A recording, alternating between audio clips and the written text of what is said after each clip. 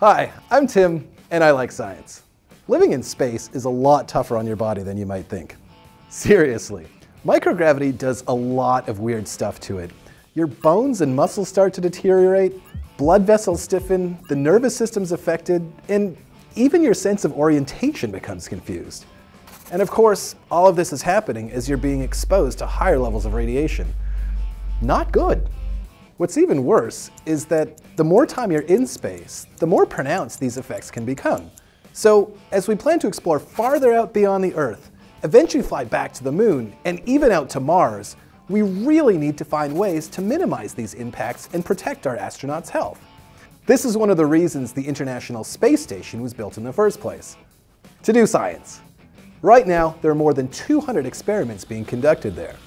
The results of these projects are used not only to help our astronauts, but also to improve our understanding about how our bodies behave on Earth, too.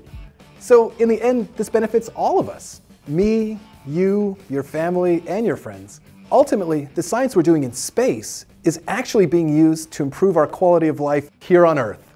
To find out how, check us out online and follow us on social media.